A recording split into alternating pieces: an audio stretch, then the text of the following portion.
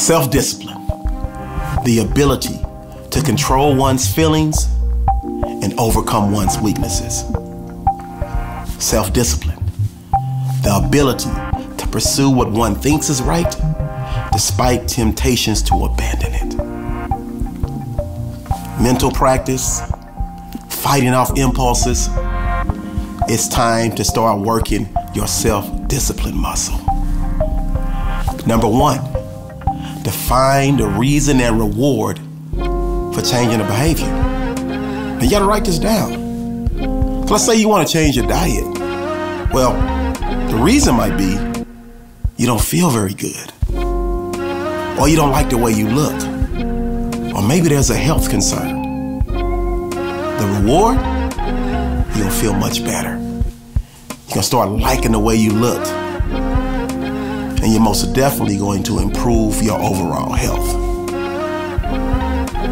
Number 2, sometimes you gotta protect yourself from yourself. And what I mean by that is you have to have built-in things that help you improve your discipline.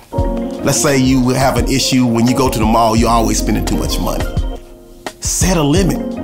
You can say something like in advance, I know I'm about to head to the mall, so I'm only gonna take X amount of dollars. I'm gonna leave my credit card at home. I'm gonna grab my ID, put it in my pocket or my purse. I'm gonna set myself up to where if I get an impulse, because self-discipline is fighting those impulses, I can't even spend any extra money.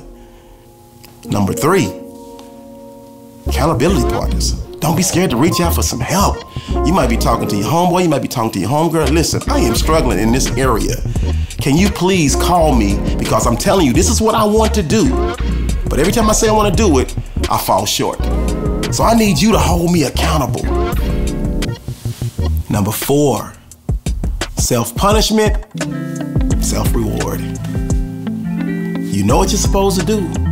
You made the choice, you made a decision, and said, listen, I'm going to do this no matter what. Now, times we fall short, don't get it done. Self-discipline just go right down the drain. That's when we have to set up some personal punishments for ourselves. Don't be nothing crazy.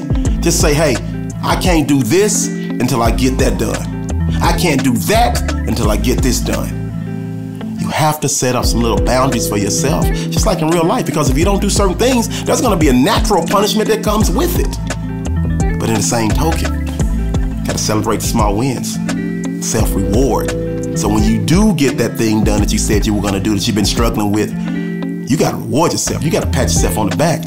I get to do this because I did that.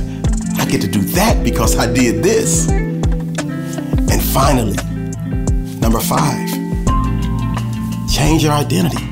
Change how you identify with a certain situation. So if you're struggling to say, let's say stop smoking, and you made the choice, I'm gonna stop smoking, and somebody asks you if you wanna have a smoke, instead of just saying no thank you, say no, I'm not a smoker.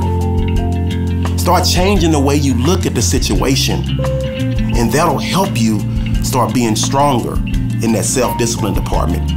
You gotta follow through. I'm a basketball coach, and when we're teaching our players how to shoot, we always tell them at the end of the shot, follow through. Give it that little extra push.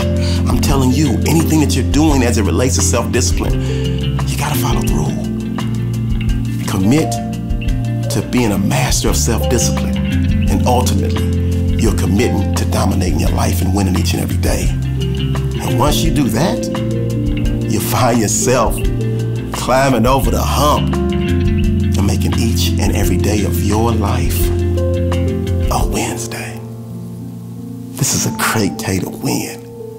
Let's go.